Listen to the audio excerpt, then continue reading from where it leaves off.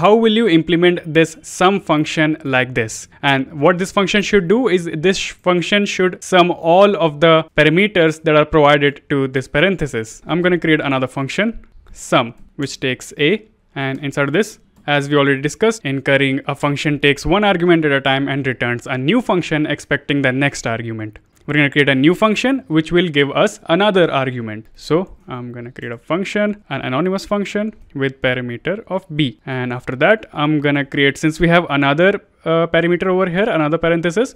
So I'm going to return another function with c. And inside of this, finally, we can return our answer, which is going to be a plus b plus c. Now, if we go on and run this, 2 and then 6 and then 1 and go and check it out.